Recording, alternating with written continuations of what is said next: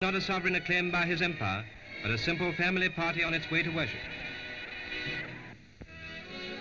Wings over Thetford, stork's wings. No wonder there was a flutter, for to this pretty home in the Suffolk village of Brandon, there came 4 little strangers, all boys.